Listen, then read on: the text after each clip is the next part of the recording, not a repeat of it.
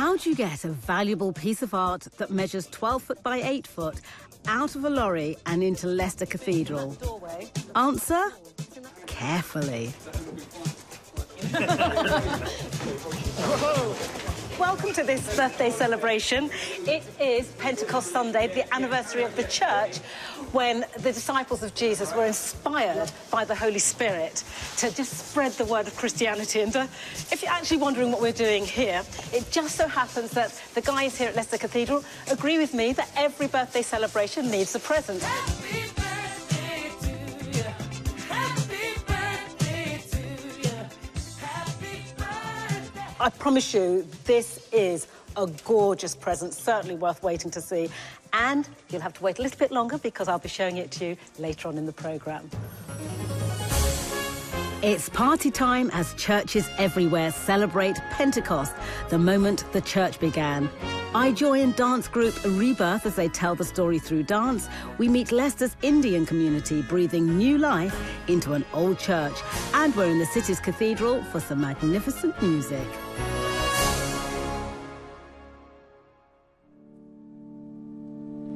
Holy, holy, holy, Lord God Almighty. Early in the morning, a song shall rise to thee.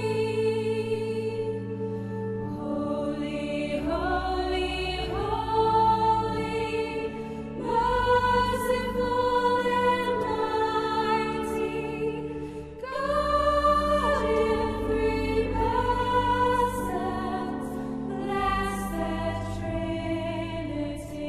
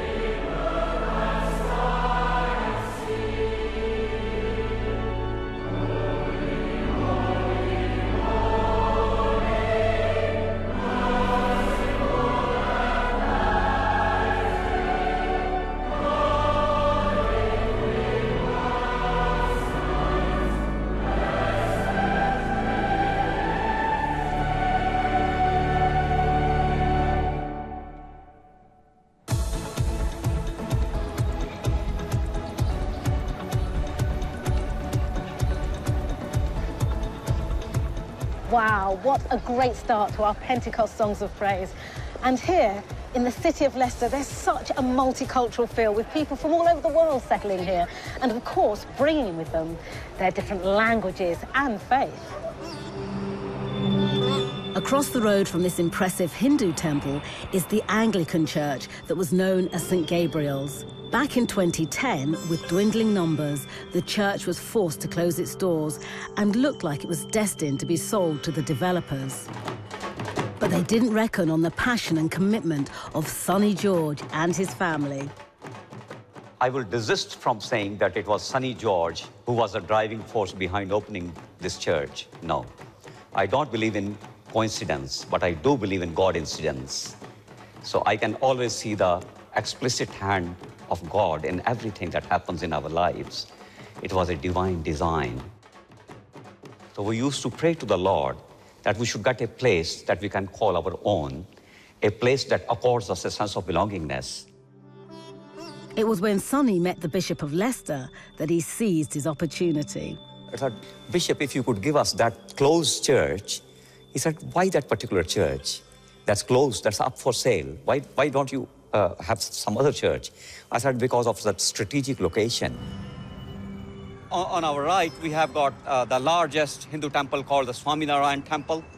And over there, we have the pub. And right at the back, we have a supermarket. So it's a thoroughfare. The Lord says to me that you will be able to catch not only fish, but huge crocodiles there. I have that sort of feeling. So, on the 10th of June 2012, against all the odds, the church was saved and reopened as All Saints Anglican Church. It now attracts people from across the community in Leicester. So in your service, you use a lot of dance and movement? Yes, you know, the Asian people are very expressive. They say, if you love someone, show it. How do you express your love for somebody? You jump with joy, you dance. So in order to show their love for the Lord, they jump and dance. I can't really sing, and dance is a better way of expressing stuff. I love every moment here. It's so colorful, it's so traditional as well, but yet it's so open. And many speak different languages, such as Hindi, Punjabi, and Urdu. Let us all say it together in whatever language we feel comfortable. South Indian languages I don't understand, but it's really nice to hear the different languages as well. The language has never been a barrier. And the Pentecost, when the Spirit descended upon them, they started talking in tongues which could be understood by anybody and everybody. You may not understand it 100%. Sometimes you understand only 50% of it, but still the Holy Spirit makes it intelligible to them. I'm not here to convert anybody. I just introduce people to Jesus and then leave it with Jesus and them.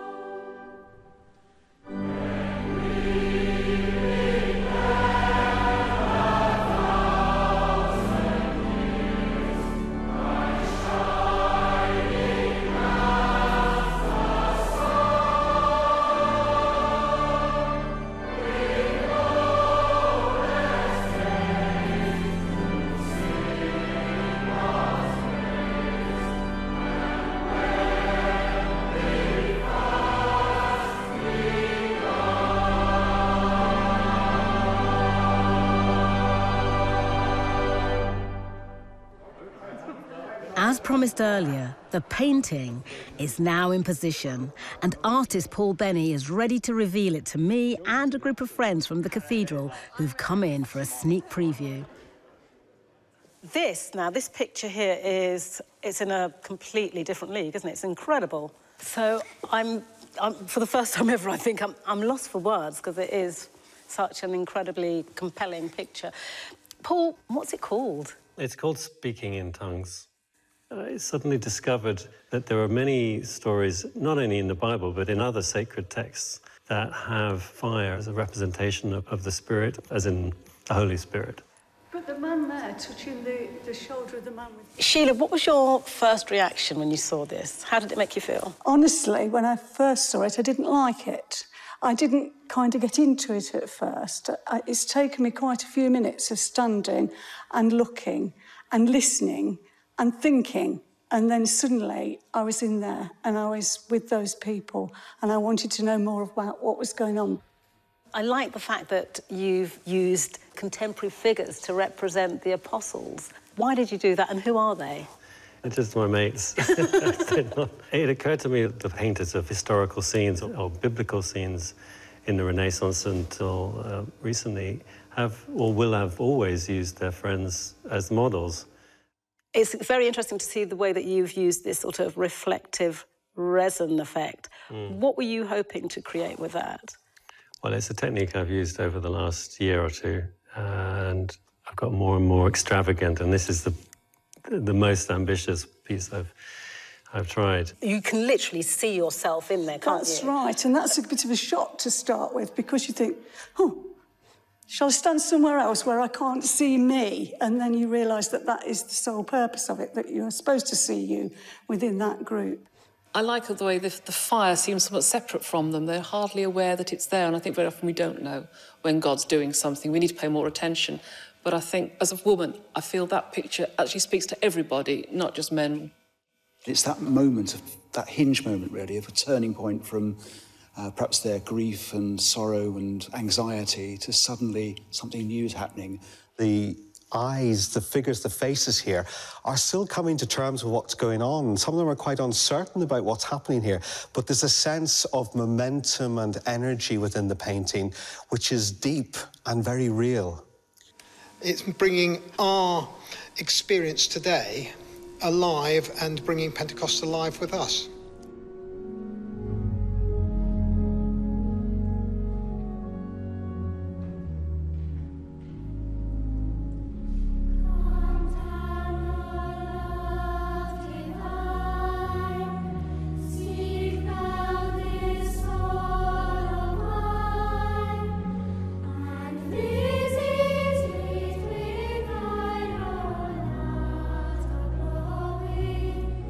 Oh,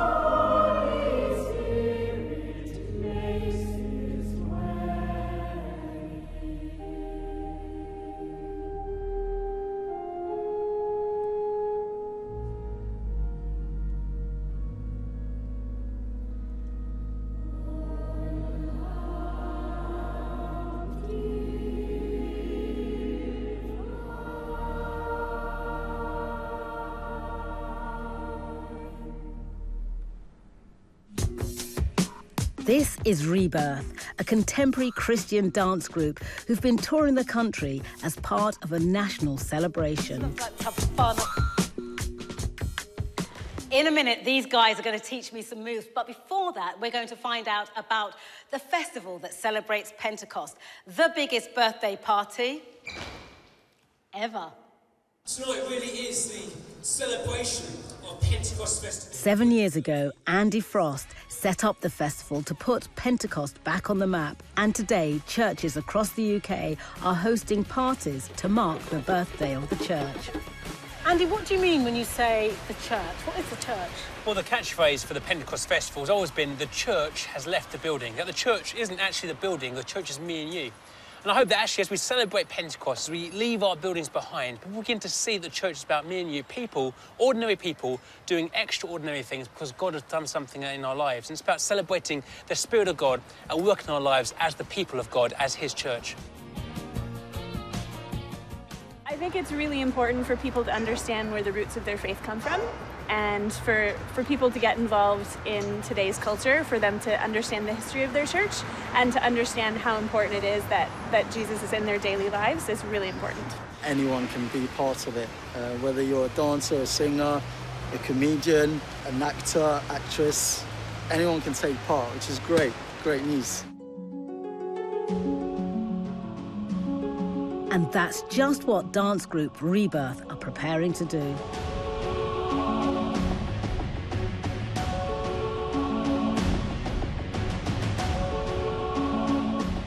So, D7, how do you actually tell the story of Pentecost through dance? Basically, we keep it to the biblical story of it, and the day of Pentecost, and everything represents, and how, I guess, God's Spirit came down.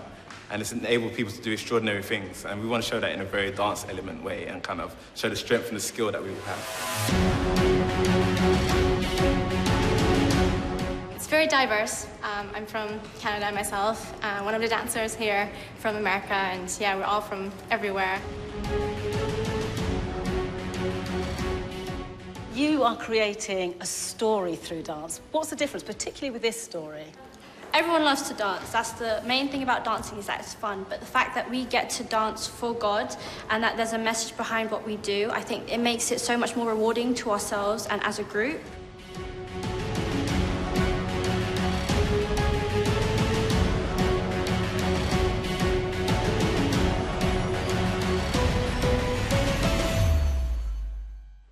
All right then, D7, I'm in your capable hands. I need you to teach me a little move so I can feel as if I'm part of your dance troupe. All right, cool. So, I'm just going to go down. 5, 6, 7, and ha, ha, boom. Yeah. Like it. Holy Spirit, rain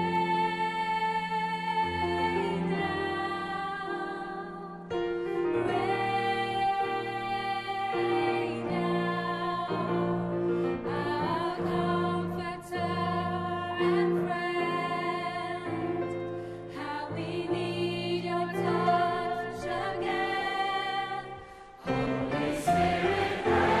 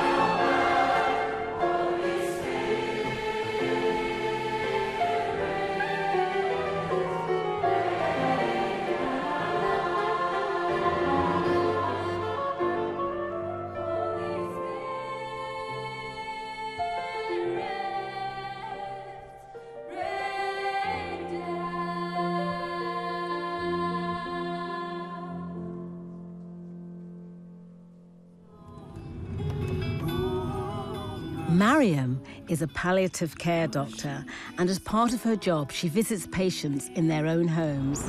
I mainly look after people with advanced, progressive, life-limiting conditions. Obviously, time is really precious, and you want to make it as comfortable as possible for them. Personally, I felt that it was almost a calling for me. I felt that it was God guiding me to do something that would help. Quoting Mother Teresa's words, not everyone can do great things, but we can do small things with great love and compassion. Hi, Tony. Hello, Mariam. Morning, how are you? Fine, thank you. Come on in. Today, Mariam is visiting Tony, who's been diagnosed with motor neurone disease. Would you like to actually see me eat something? That'd be great. Yeah, sure. I actually enjoy visiting people at their homes. I think it's a privilege because you're going into their space. The challenge is you don't know what's going to face you over there. How much can you help? I would say it's one of the most fulfilling parts of my role. I suppose it's also stops you from feeling that eating is such a massive effort. Yeah, it makes it so much easier. Yeah. I found that it was quite tiring sometimes to eat. Yes. And I've always thought about medicine as itself, not as something that could really fix people. We all die eventually. But if we could do something to help carrying a bit of that cross for them and make even the smallest difference, it's crucial for them to have some comfort and ease in their suffering, then I thought, well, that's something that would work for me. When she's not out on visits, Mariam is based at the hospice Loros. Hi. How are you? Fine, thanks. How's it going? I wouldn't dream of working in a place that's glum and gloomy. The hospice is a place where we try our best to make sure that people get as many happy moments as possible when they are here. It's a job that demands not just Mariam's medical skills, but also takes a good deal of emotional strength. Sadness does touch you frequently. I think when I get overwhelmingly sad, it's my faith that helps me cope with it. A lot of people are quite worried about offering spiritual support to a certain extent, so it's wonderful to know that we're doing it perhaps just right for you. Because I know how my faith helps me understand people who have a belief, not necessarily a particular religious belief, I'm able to actually explore a bit more sensitively. And the team are just amazing. I'm getting a bit upset. It's rather wonderful. It really is.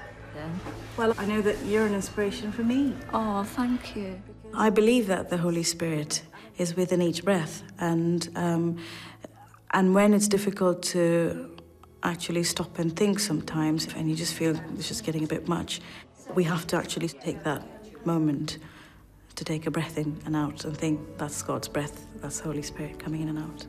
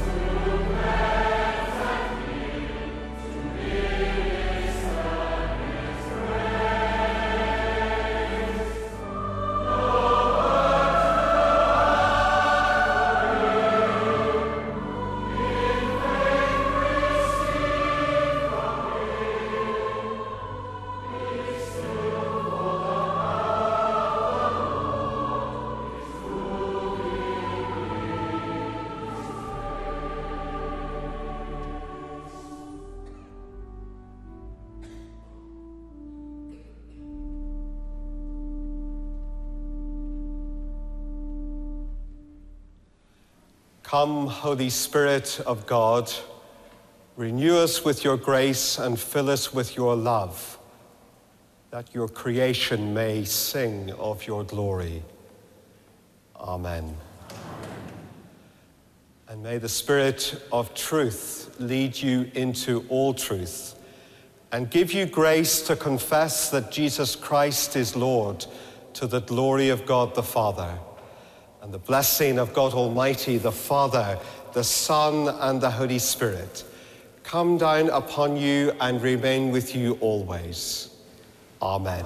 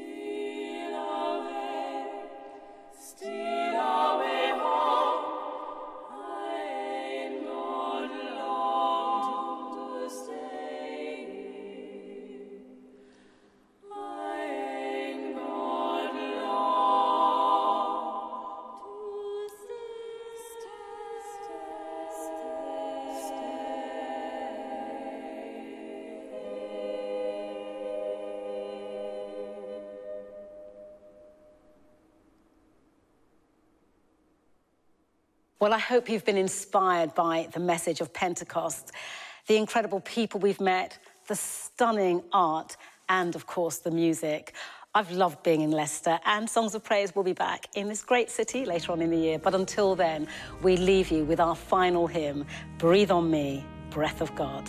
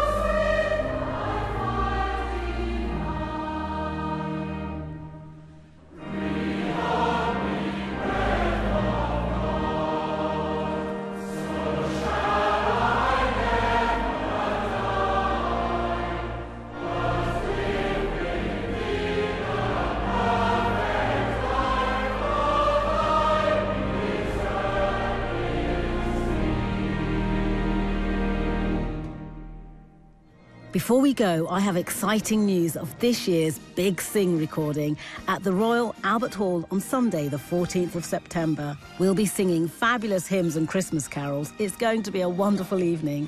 The phone lines and box office will be open from 9 a.m. tomorrow. Please don't try calling now. The number to call is 0845 401 5022. Calls cost up to 5p a minute from most landlines. Calls from mobiles may cost considerably more. You'll find the telephone number and more information on the Songs of Praise website, bbc.co.uk/Songs of Praise. If you can't make it, don't worry. You'll have a front row seat by watching on the BBC wherever you are. Next week, we celebrate fathers and fatherhood. Claire meets up with hymn writers Keith and Christine Getty, and there's also music from Matt Redman. We'll also have some great Father's Day hymns from St Patrick's Church in Jordanstown.